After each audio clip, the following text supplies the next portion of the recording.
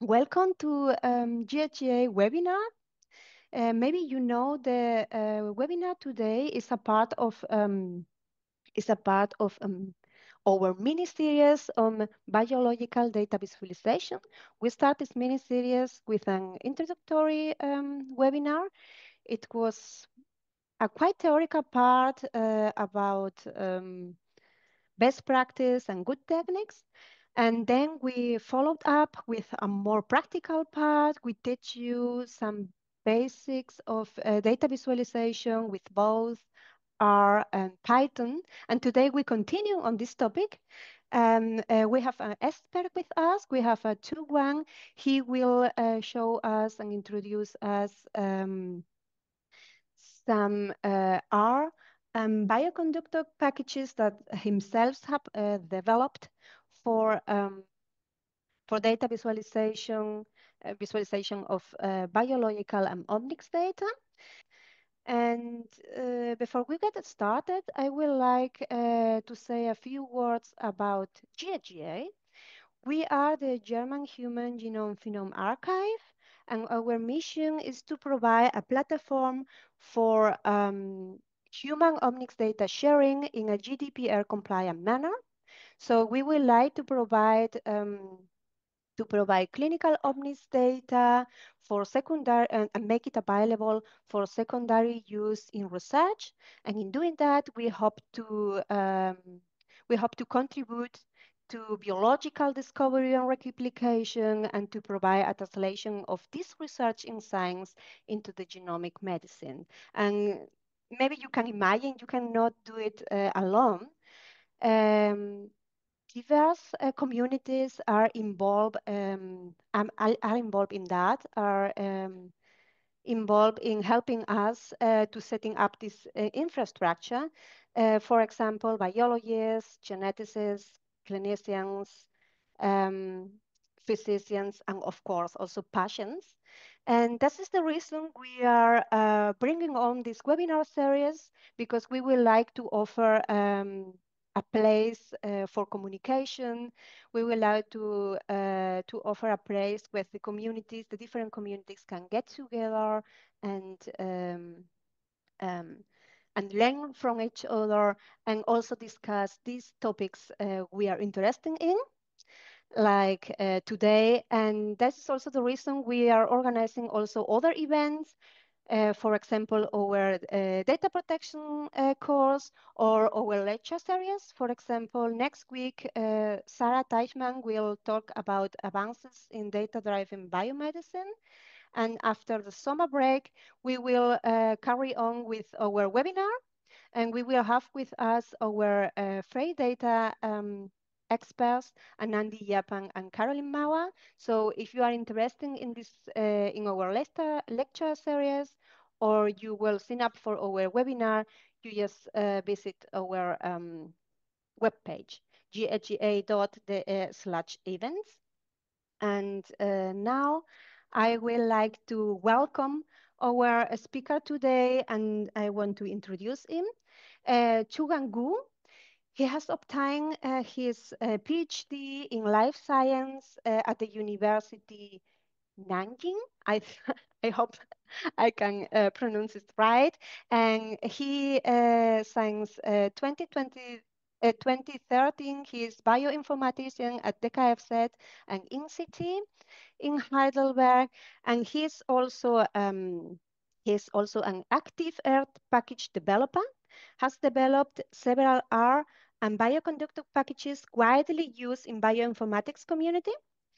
And two of his packages, cycle site and complex heat maps, have over 3 million downloads and 10,000 paper citations. And today we have the pleasure to have Zugang with us, and he will demonstrate both basic and advanced uses of his packages with real-world examples. So I cannot wait anymore.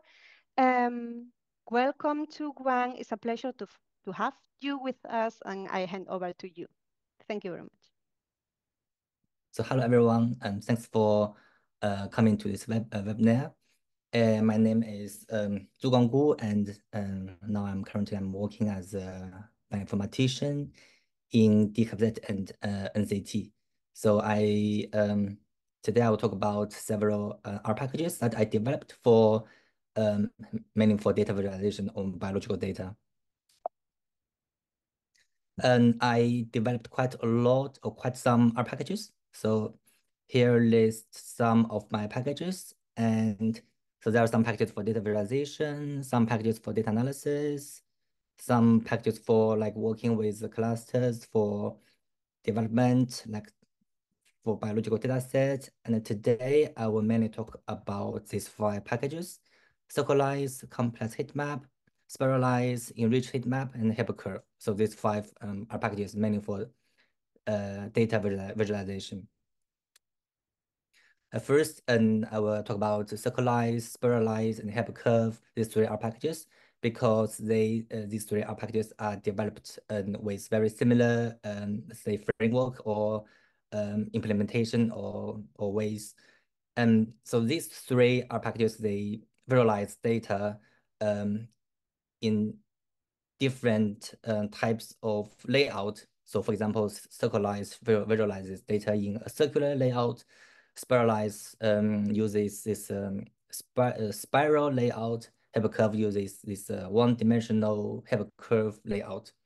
So for all these 3 packages, there are like some transformation between the normal XY Cartesian coordinate systems and to this transformed circular or spiralized spiral layout.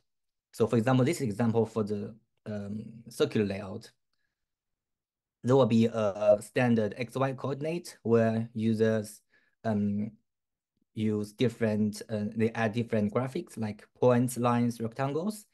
And then there will be a circular layout, which is like transformation from the original XY coordinate to this circular layout. And finally, the graphics is drawn on, let's say, on a PDF or on a graphics Windows. And the design for these 3 packages is users only needs to be, let's say, they only need to pretend they are in this standard XY coordinate, and they just use normal like functions to add lines, points by specifying the XY coordinate. And this transformation is automatically applied.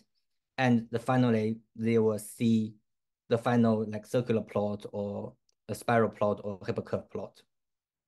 So this transformation is like internally hidden, and users are here, and the output is here.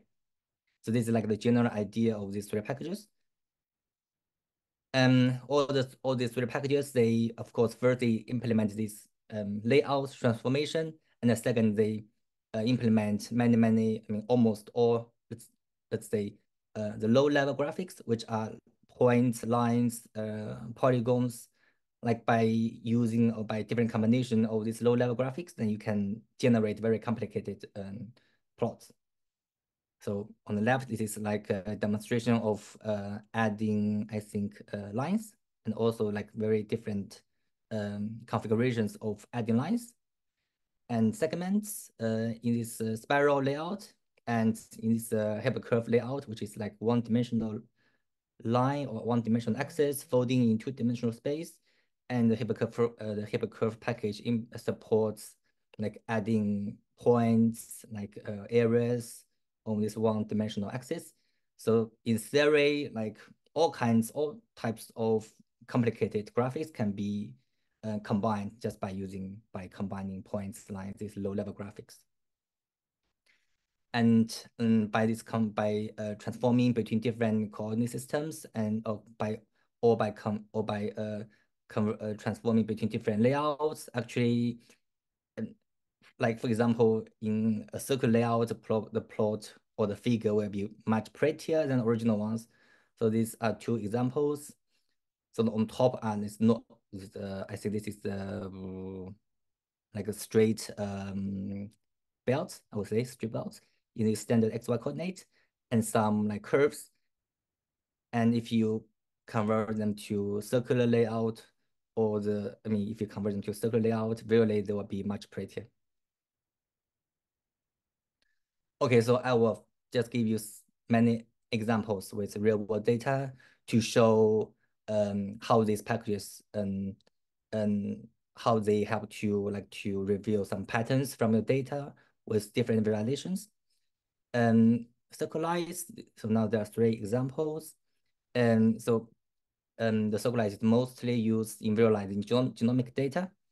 Like every circle, the circle corresponds to the genome, and the circle is split by, say, sectors, and each sector corresponds to 1 chromosome. So you can see the chromosome 1, chromosome 2, chromosome 6, and chromosome 17. And normally there will be an outer track. It is called ideogram, which show different sections or different parts in the chromosome. And there will be additional tracks.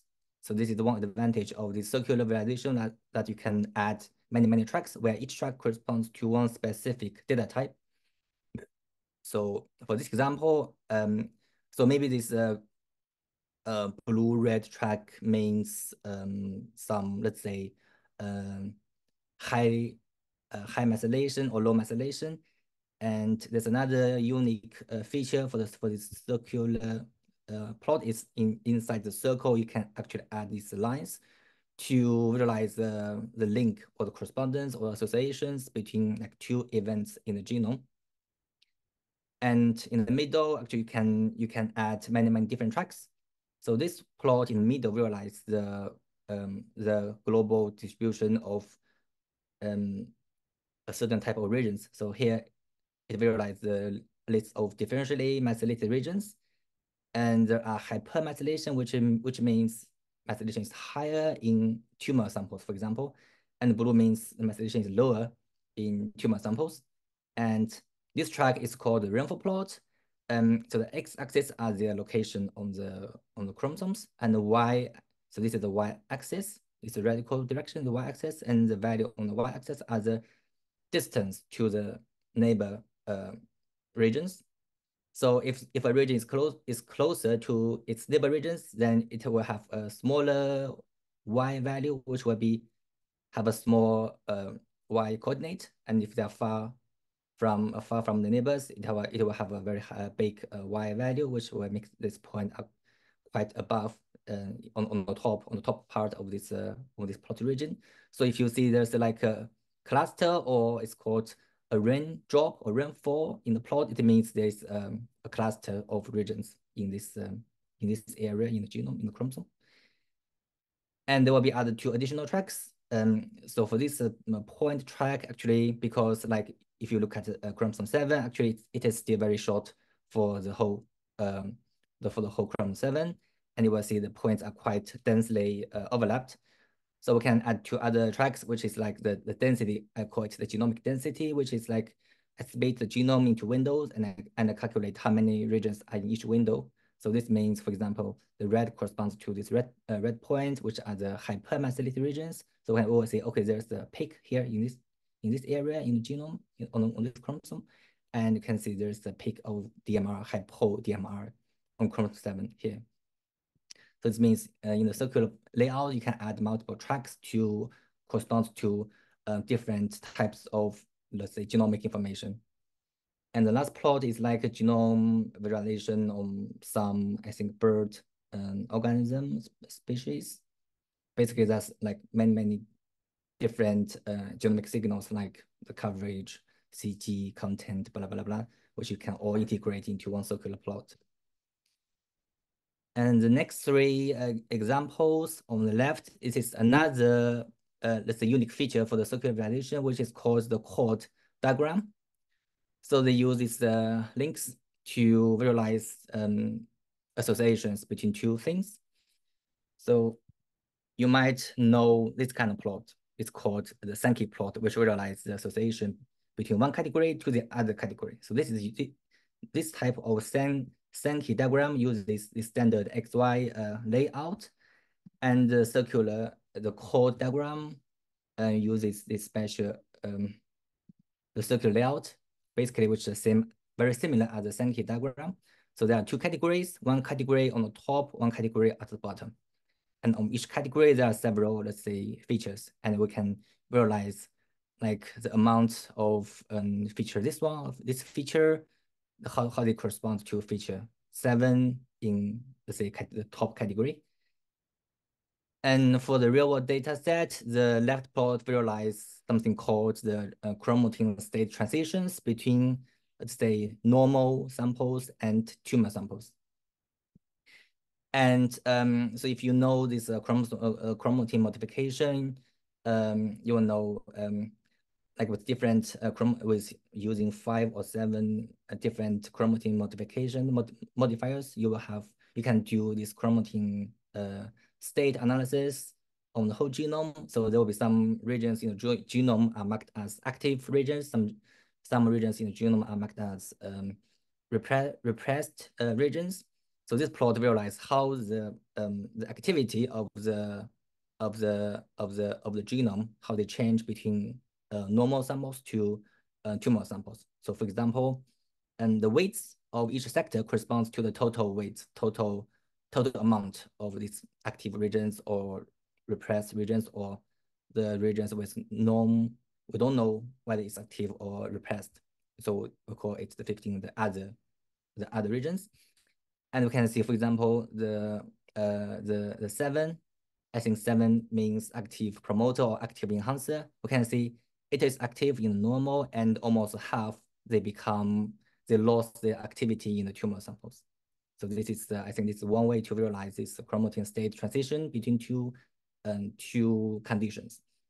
And we can also add more tracks outside of this transition circular plot. So for example, this red-blue track corresponds to the messaging change of these regions with different states. And this green, orange track, I think, I cannot remember exactly. I think it's the expression difference of the genes that are associated to these corresponding regions with these different chromatin activities. And then in the middle, it's like a circular heat map. And on the right side is a visualization of some selected subregions in the genome. So you can see on the most outside are the whole genome, and it visualize some, you can see these small selected regions in the genome. And these lines are like correspondence between these subregions and their original positions on the genome. And these are and this track are just normal data coordinate where you can add self-defined graphics in it. So here I just use points. Of course, you can use lines, rectangles, other graphics to create a very complicated plot.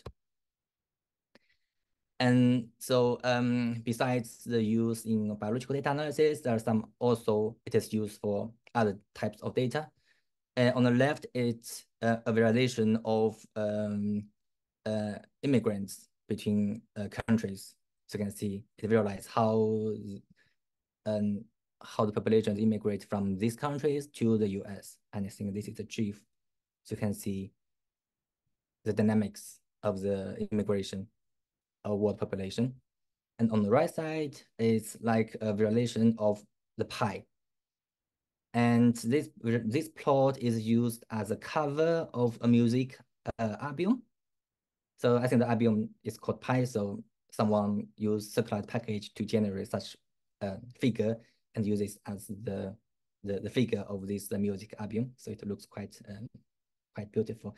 So basically, there are 10 sectors corresponds to 1, 2, 0, 1, 2, 3, 4, 5, 6, 2, 9, and it is constructed. For example, 3.14. So let's say this is 1 and 1.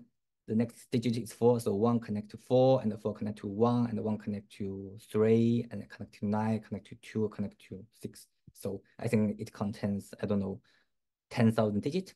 So it just looks very beautiful.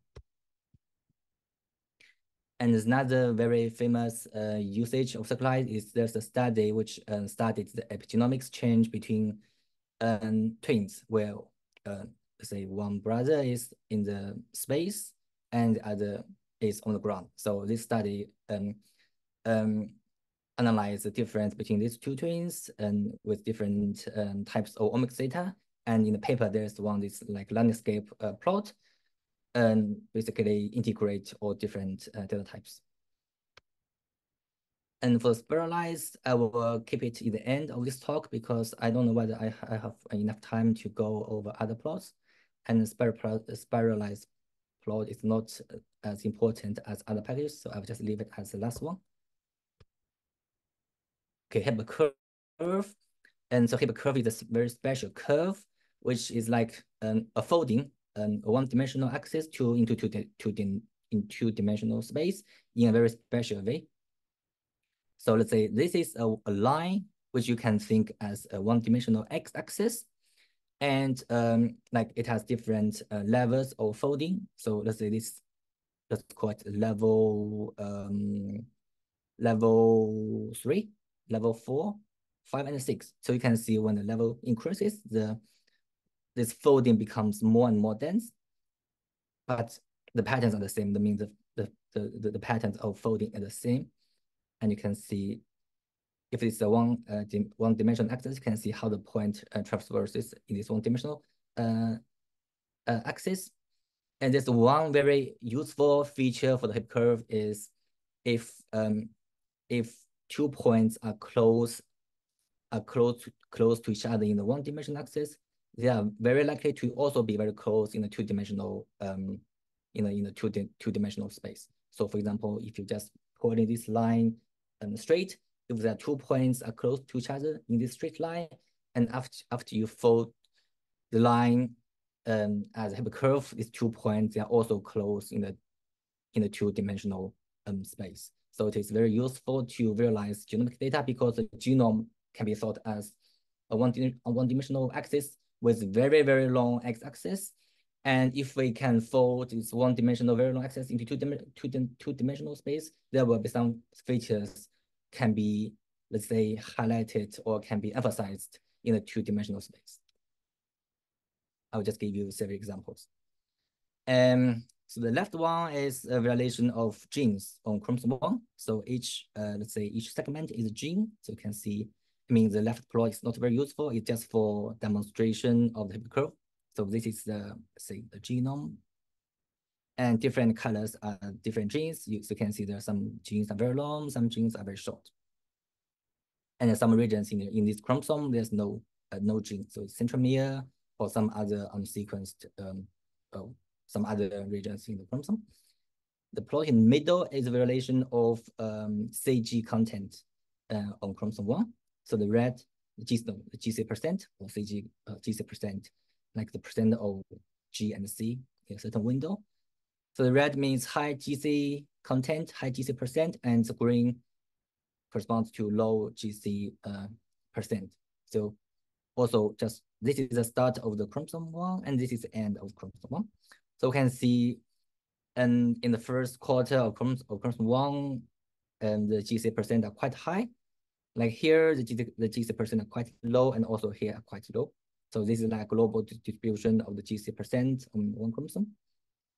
And the plot on the right are the variation of methylation on one chromosome. So the red corresponds to fully methylated, like 100% methylation, and the blue corresponds to unmethylated, no methylation, unmethylated. And this light red regions corresponds to the regions which are like intermediate methylated.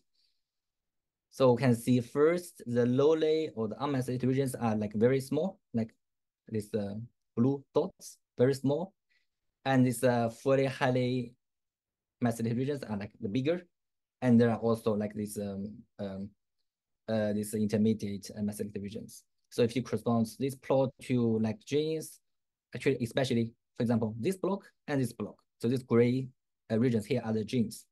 You can see very clearly. We can see this. Normally, the gene bodies are very fully methylated. You can see very red, and it's a gene. And here, gene, very red.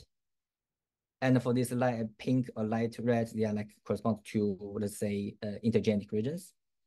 And actually, you can also see this unmethylated, this blue, small blue dots, it corresponds to the overlap to the TSS of genes. And these 3 examples visualize the different histone modifications. On the left, it's the HGK27 acetylation, which is a marker for enhancers. in the middle, H3K for trimethylation is a marker for active promoters. And the last one, H3K36 trimethylation is a marker for active gene bodies, active genes. So they have different patterns. Another thing is this gray area corresponds to the gene bodies. So they have different unique patterns. So for example, H3K for trimethylation, they are like very dense, very small. For the H3K27 methylation enhancer marker, they are also small, but they are sometimes they are quite bigger than the active promoter marker. And for the last one, H3K36 trimethylation, they are quite larger than the previous two, and they overlap to the gene bodies. So in the third plot, if the peak, let's say peak for this hit mark, if they overlap to the gene body, I just change the color to purple. So you can see most of this marker overlap to the gene bodies. So it means we can use HiPCurve to give you a direct visual impression of how different histone marks, how they distribute on the genome and how they overlap to other genomic features such as gene bodies. And this is the visualization on the methylation difference. And so in this plot, there are four panels. Each panel corresponds to one subtype of brain tumor. So one subtype 1, subtype 2, subtype 3, subtype 4, and we can compare. And they all compare against a normal sample. So this orange means the methylation is higher in the tumor samples, and if it's blue, it means methylation is lower in the tumor samples. So actually, we can compare the 4 different tumor subtypes. And actually, we can see this one has a very global low methylation, lower methylation or hypomethylation compared to normal samples. And this subtype are different from the other 3. And of course, there are some regions are hypomethylated. And we can also see there are some regions are hypermethylated, which means the methylation is higher in tumor samples compared to the normal samples. So this gives you a very global and direct variation of this genomic difference and also the details of such differences. And the last one, I think it will be very useful to use HiPCurve to make some QC plots. So in this example, these two are 2 replicates of this histone modification H3K4ME1. So these 2 correspond to one same histone modification, but 2 replicates. And so this red are the signals in genome, and the pupils are the peaks. So if you use some peak calling tool, you have peaks. So these are the pupils. The pupil regions are the correspond to the peaks. And actually, we can see there are quite big difference between the 2 replicates. The first one may look good, but the second one is definitely not a good one. The background, you can see, has a systematic, very high background noise. So if you do the QC in the normal way, using some tools, give you some values, even though it will be not easy to say this replicates and has some problems.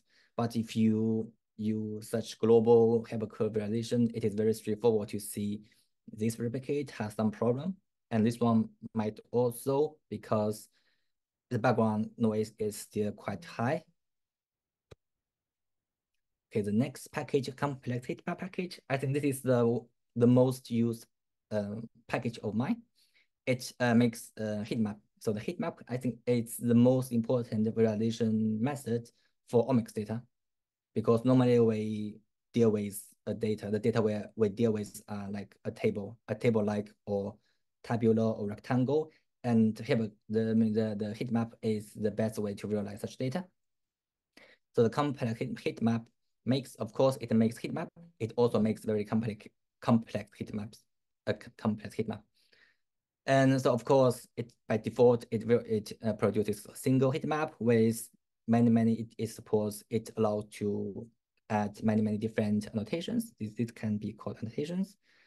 And so if you do some omics data, you will have a lot of different patient annotation data, metadata, or whatever you call it, and you can use it on the top of your heat map to see the correspondence of different meta information and the patterns in your matrix. There's one important feature I think which is very useful is to split the heat map. So these two plots are based on the same data set. So on the left is the plot I regenerated with the original data, and the plot on the left are the original figure from the paper. And it is a visualization on the methylation data. So this is a matrix of methylation with like more than 100 samples and with 5,000 CPG sites. And this is the methylation profile. So basically, it's very similar. And in my version, I additionally add several other information, which is the distance of the CPG site to the TSS. So the distance to the nearest TSS and the annotation of the CPG site. So whether the CPG site is in the CPG island or in the CPG CGI shore or CGI sea or shelf or sea. So all the CPG sites are put into 4 different categories, and the heat map is split by the CPG annotations. You can see split into 4 pieces.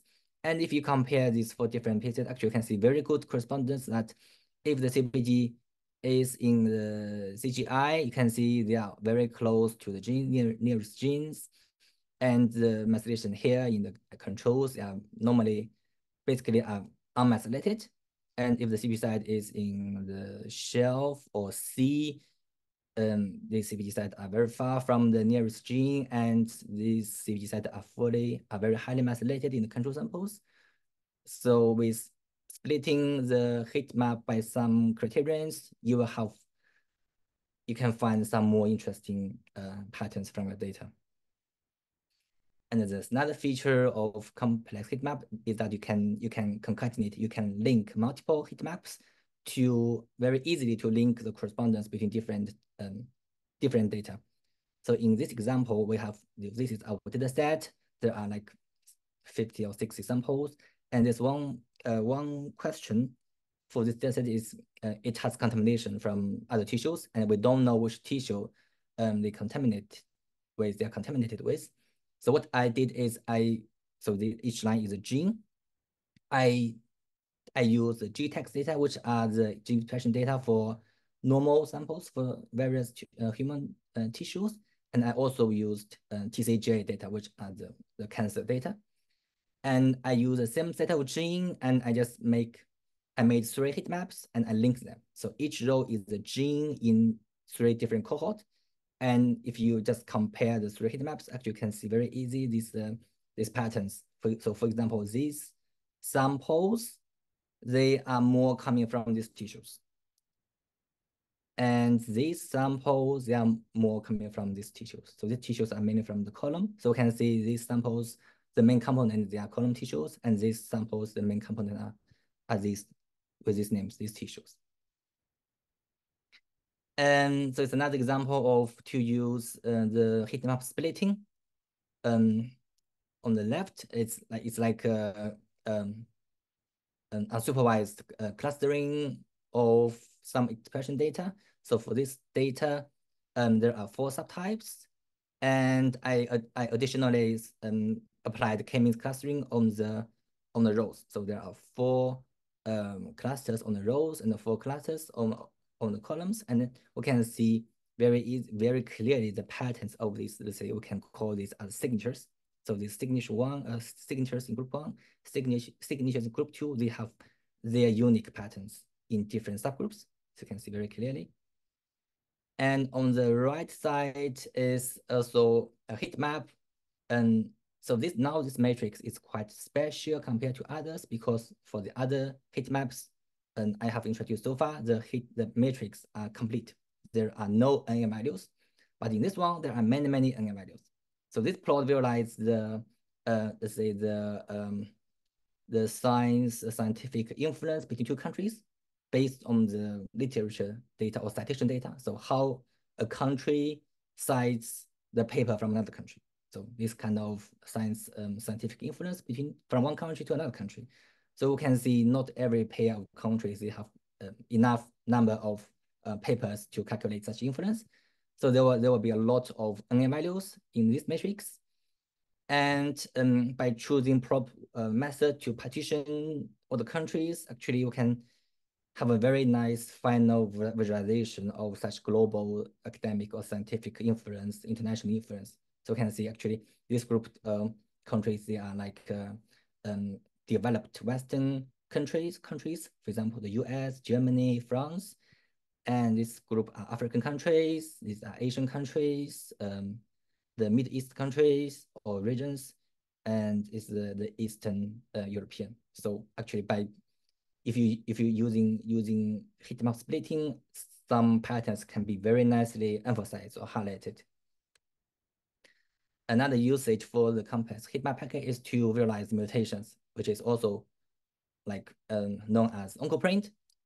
Or the oncoprint visualizes the mutation pattern of a list of genes in a list of samples, and is mainly for visualizing such so-called the mutual exclusivity of mutations. So for example, the KRAS is mutated in these samples, and this gene is mutated in these samples, and these two genes, the mutation of these two genes has mutual exclusivity in different patients. And in the complex heatmap package, it allows the user to self-define all these different graphics for different types of mutations. So for this one, there are 3 different types of mutations. So there might be some more mutations where user can design their own graphics to represent different mutations or genomic alterations in general. And this is also a type of visualization very widely used in omics studies, which is like a landscape or global visualization of the data. So there are normally a concatenation of different types of information. So in this case, each row is, let's say, a specific region.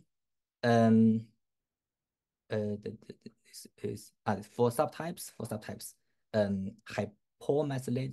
Hypomethylated regions and hypermethylated regions. So there are 8 different types of regions, and you can perform analysis to calculate many different statistics for these 4 lists of regions. For example, number of regions, and how the distribution of how they are close to the genes, TSS, how they overlap to genes, like how many overlap to promoter, how many overlap to gene body, how many are intergenic, annotation to the CPG island, and how they associate to other genomic features, how they associate to other genomic, the chromatin states, blah, blah, blah.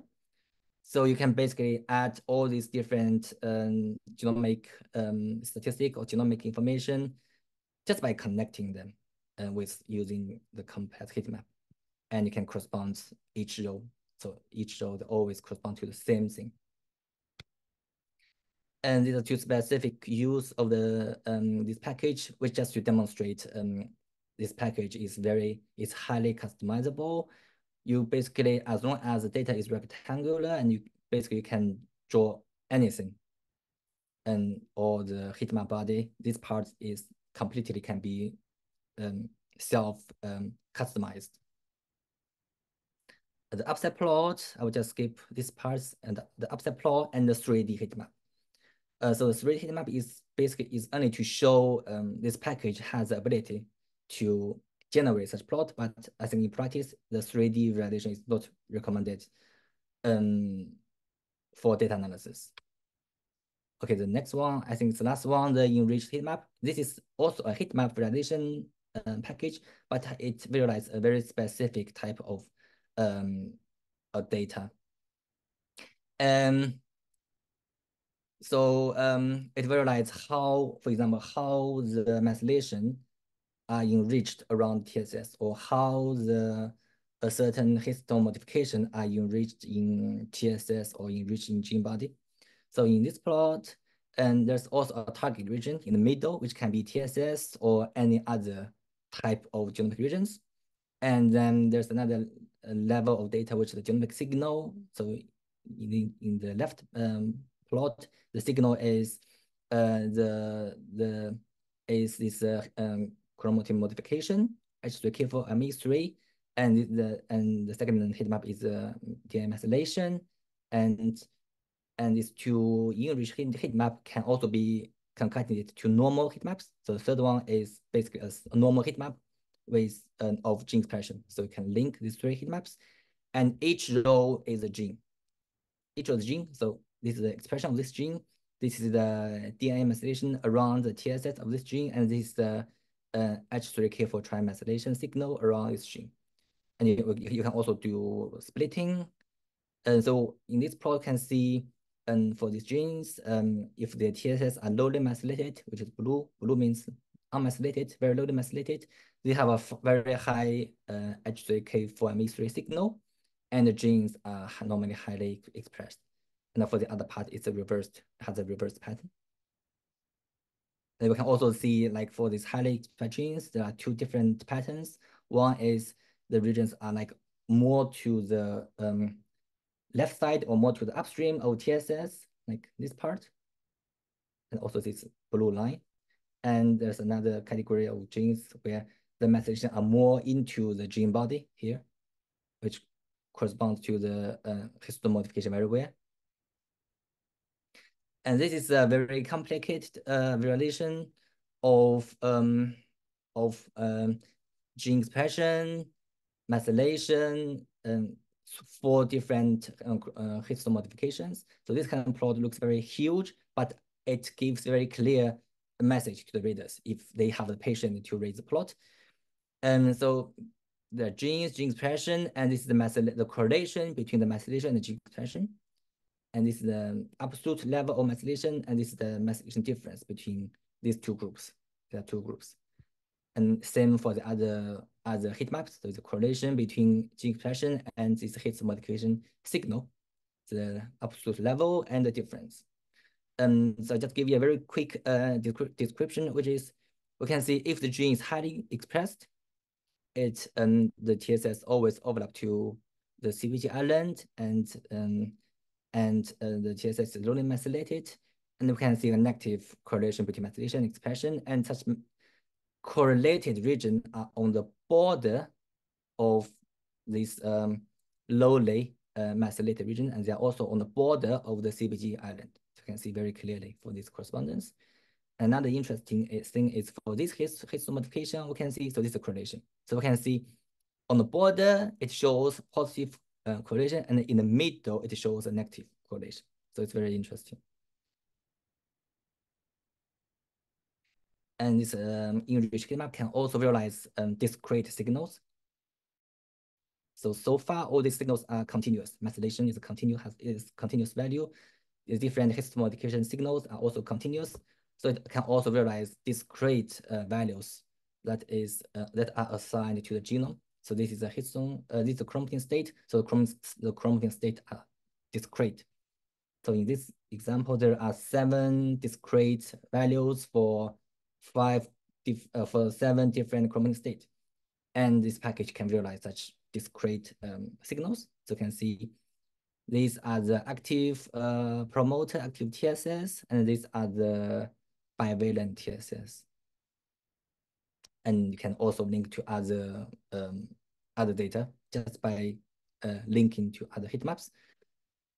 And so this is not a very good example. Here, what I want to say is you can split the heat maps by some criteria. So in this example, let's only look at the first 2 heat maps. They are enhancers. So now the middle, they are not TSS, but they are enhancers. So enhancer 1, each row corresponds to 1 enhancer, and 2 conditions, white type and knockout. And they are split into 3 categories where there's enhancer in knockout, no enhancer in white type. So absent in white type, both or only exist in white type, not in the knockout. So you can split by certain criterion, and so ideally I would like to see also there are some difference in method attack signal or methylation, but for this example I cannot see any difference. Okay, now let's go back to the spiral plot, which is not very used in data analysis. So during the corona, there is a plot on the left side, visualize the daily increase of corona cases. And this plot has a very big debate on Twitter or on the internet, which they say this is not a proper way to visualize such data.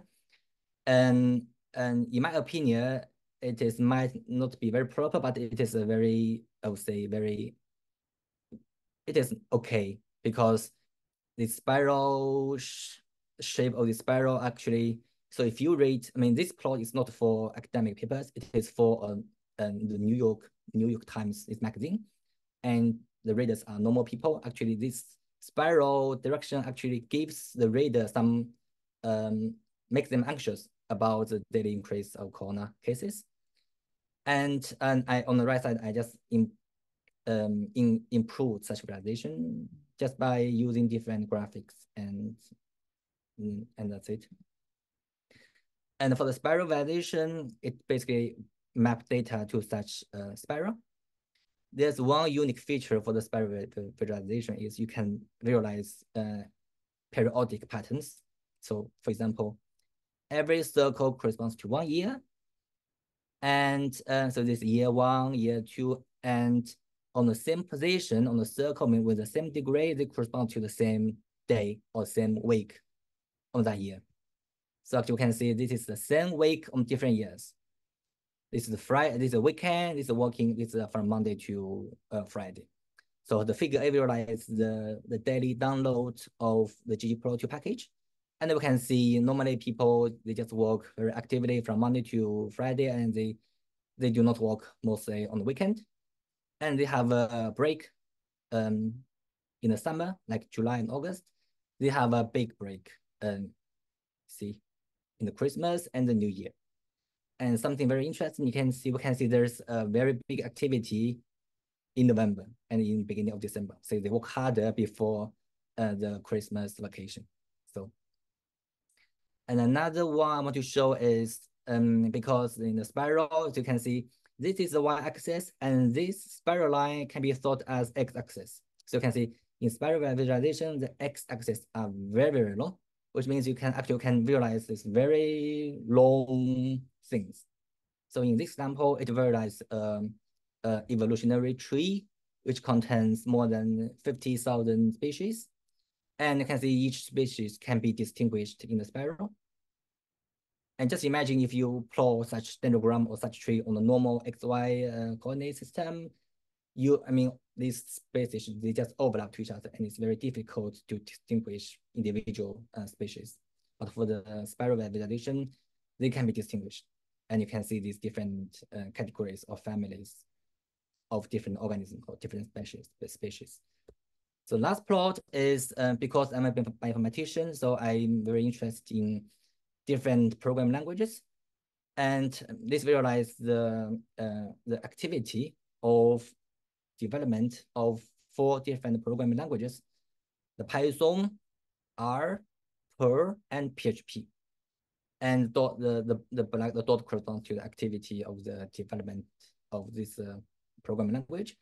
And you can see actually the R, which our people like me, bioinformatician, use a lot, actually is a relatively small language compared to the other 3 ones.